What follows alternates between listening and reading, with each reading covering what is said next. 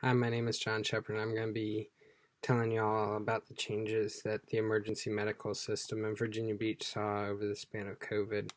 Everybody was affected by COVID in one way or another. I know some people were affected more than others. Some people lost loved ones. Other people were working in it. Some people lost their job in it. But I'm just going to be going into some of the changes that we saw in the medical system in the field in Virginia Beach. One of our first big changes was we saw changes to our protocols, more specifically, what we could and could not use. To start out with, we were told that we could no longer use the CPAP because it caused a greater risk to infection for the crew members and the other healthcare professionals that may be taking care of this patient. It was considered an aerosolizing procedure, and therefore we could not administer it with patients. Our next big change that we saw was nebulizers, because nebulizers are also a big aerosolizing procedure. The nebulizer kind of looks like this. We give this to patients when we're trying to give them medications. The medication goes in this portion right here. We put the medication there, we screw on the top, and we attach this to oxygen, which then disperses the medication, and the patient breathes it in here. The issue is they also breathe it out here, and with the medication coming out, that is also COVID that they're breathing into the air.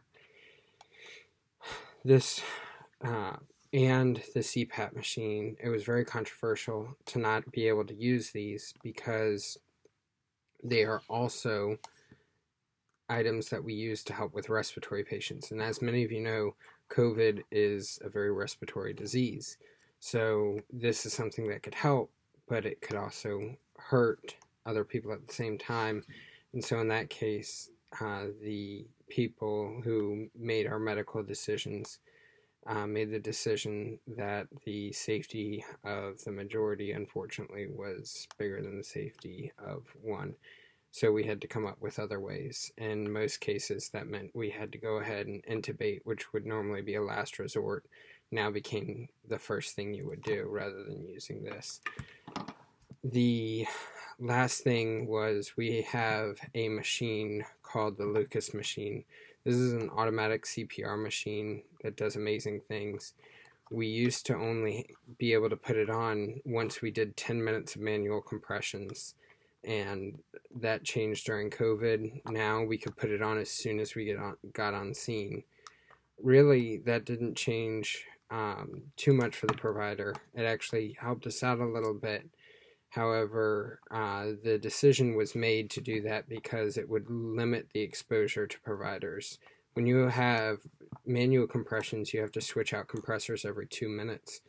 And so that means that for as long as you're working at cardiac arrest, you have to add more and more people in.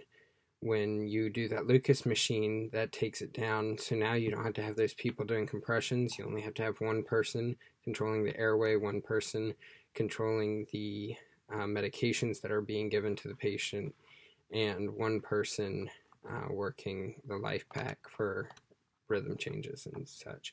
So that cut down on the number of people being exposed, so we no longer had to worry about that exposure.